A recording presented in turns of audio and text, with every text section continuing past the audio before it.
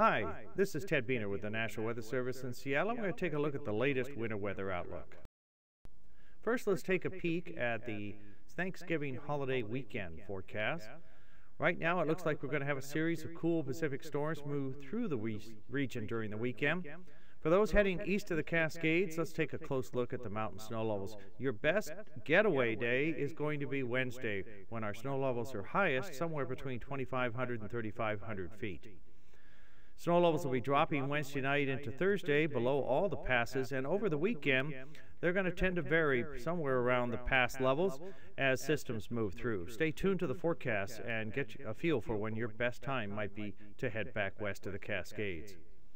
For the rest of western Washington, it would just simply be wet at times with seasonable temperatures.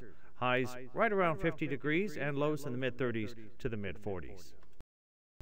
Now for the outlook for the rest of this winter season, brought to you by the National Weather Service's Climate Prediction Center. Let's take a look at what is El Niño versus La Niña.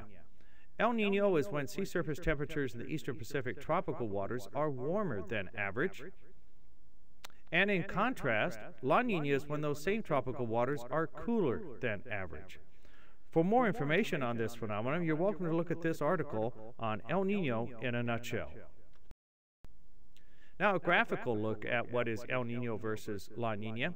In the lower left-hand corner under ocean temperature departures, you see a lot of oranges and reds right along the equator west of Peru. That is a classic El Niño, and this one is from the late 20th century. Just to the right of it is a classic look for La Niña, where sea surface temperatures are these blues that you see right in here, cooler than average, from an event in the late 1980s. Now, you may be asking, what does this have to do with our weather here in North America during the winter season? Well, it has everything to do with where the position of the jet stream tends to be. During El Niño in the upper right-hand corner, the jet stream tends to be right across the southern tier of the U.S., and here in the Pacific Northwest, we tend to be warmer than average. That's exactly where we were last winter and the winter before when we had El Niño in play. In the lower right, for La Niña, the jet stream is quite strong coming out of Asia and sends a lot of momentum and storms our latitude. Sometimes it'll buckle, go up into Alaska, the Yukon, grab cold air and bring it south. So here in the Pacific Northwest during typical La Niña events, we tend to be cooler and wetter than average. And in between are what are called neutral conditions, when those tropical eastern Pacific tropical waters are near seasonal temperatures. Now historical trends. Everything in the red across the top are El Niños going back to 1950, and you can see last winter was one of the top 3 warmest winters on record going back to 1950. And in the blues are the La Niña events. Our last significant one was back in the winter of 07 and 08. And while we're here, we also have definitions of what is weak, moderate, and strong for both El Niño and La Niña. Well, here's a pie chart that shows how often these phenomena occur. Roughly 1/3 El Niño, 1/3 neutral, and 1/3 La Niña. And you'll notice at the top there, the strong El Niño, that's what we had last winter. They occur less than 10% of the time. Now, what's interesting here that carries forward for this particular winter season is that if you add up neutral and weak La Niña, it's close to half of the pie that you see here. So where are we at this particular moment?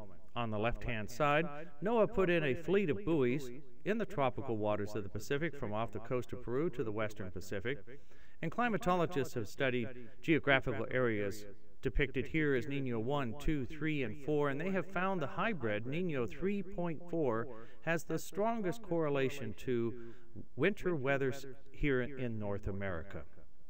On the right-hand side, you see sea surface temperature anomalies, and we're focusing on Niño 3.4. Going back to last winter, you can see how warm we were at this particular point, cooled off during the spring, leveled off somewhere in the middle of the summer, and we've been either on the cool side of neutral or on the mild side of weak La Niña here in just the last few months. So where are we at the moment? Well, currently, we have weak La Niña conditions across the eastern Pacific tropical waters. Run an animation here that kind of shows that blue area that you see there since about the latter half of the summer. Sea surface temperature has been hovering right around minus 0.5 degrees Celsius the last few months, and we currently are looking at neutral or weak La Niña conditions expected this winter. Bottom line is the jet stream is going to tend to spend more time at our latitude, bringing us more Pacific storms. Let's look at the trend through this summer. This goes back to June, and the chart on the left is showing what forecasts of sea surface temperatures in those eastern Pacific tropical waters are going to look like. And across the bottom you see the months. I'm just going to use an example of the OND. That stands for October, November, December. The next one is November, December, January. You get the idea. And at this point in June, there was a 3 out of 4 chance of La Niña coming for this winter season. But if I run through these for July, and then August, and then September, you'll notice that all those lines tended to rise a little bit. They moderated. And so here's a close look at what El Niño versus neutral versus La Niña is, and you can see about half the lines are either in the neutral or in the La Niña category for the winter months. What does this mean for our significant weather that we get here in the Pacific Northwest? Now you're looking at our past trends, looking at how these all relate to El Niño, La Niña, and neutral conditions. This is not a forecast, just kind of gives you a feel for how frequently we tend to get these kinds of significant events during the winter season. So for major floods, neutral is number 1 with La Niña a close second. For the big windstorms, La Niña is number 1 with neutral a close second. And for lowland snow events here in western Washington, La Niña is by far number 1, neutral is second, and in all 3 cases, El Niño ranks last. Now, that doesn't mean these events don't occur, and last winter was an example of that, but they tend to occur less frequently. So what's the outlook for this winter season? This was updated here this past week. On temperature, here in the month of December, increased odds on above average temperatures during the month of December. And on precipitation on the right-hand side, you see a lot of white there. EC is the letters. That stands for equal chances. Imagine 100 poker chips. 33 of them in the above average, 33 near average, and 33 below average. In other words, no real trend during the month of December is expected here. For the heart of the winter season, January through March, this 90-day period, now we've taken some of those poker chips and put them into the below average temperature category, increasing the odds on cooler than average temperatures through this 90-day period.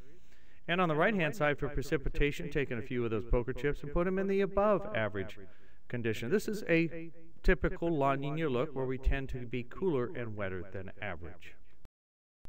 So in summary, a La Niña advisory is in place for temperatures, looking at increased odds on warmer than average temperatures for the month of December, and then tipping the odds towards cooler than average for January, February, and March collectively. For precipitation, just slightly increased odds on wetter than average conditions as we head into the new year. And for the mountain snowpack, it's likely to be near or maybe even a bit above average by the time we reach the peak of the mountain snowpack, which is usually right around April 1st. On the event scale, increased odds on flooding and windstorms, but no guarantees. A better chance for lowland snow than the last 2 winters here in western Washington. And if any of these occur, the best bet for flooding and windstorms is through the month of December, and then the best chance for cold and snow is usually right around the Christmas holidays and through the month of January. Now, just to kind of give you a feel why we need to prepare for this particular kind of neutral/weak La Niña phenomenon, here are some recent memorable events in the last 20 years. You may remember Snowmageddon, December 08, where it started snowing right around December 13th and kept going on again, off again, all the way through the end of the year, before a warm, wet rain event occurred early in January, resulting in widespread flooding, some landslides. That picture in the lower right is of Howard Hansen Dam that got damaged during that particular event. 20 years ago, just after Christmas, many places in the Puget Sound area got over 2 feet of snow. And then shortly thereafter came another warm, heavy rain event, lots of urban and small stream flooding, main stem river flooding, and a lot of landslides, such as this one here in the Magnolia area of West Seattle. So your takeaways here. In a neutral, weak La Niña phase, we tend to have some active hazardous weather in our past fall and winter seasons. There's no guarantees for this winter season yet, but we really want you to be weather aware and weather prepared in advance. Some really good information that you can use for your home, your car, school, work, even your pets.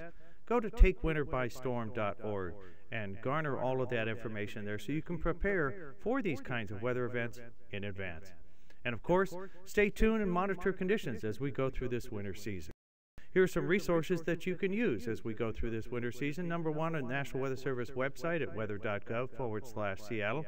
A lot of helpful information there for you. In addition, from that, you'll find links for the National Weather Service social media on Facebook, Twitter, and Instagram. For your smartphone, there's an application. It's a web app called mobile.weather.gov. Go ahead and bookmark that. It mimics the National Weather Service webpage. Of course, we have our No Weather Radio Network. Across the state of Washington, there's 22 stations serving over 96% of the state's population, and it's a key element of the emergency alert system, giving you an all-hazards warning system. In addition, we have some phone numbers that you're welcome to use, and if you have any questions, you can reach us anytime, 24 hours a day, 7 days a week. On behalf of all of us at the National Weather Service, thank you for listening. Have a safe winter season.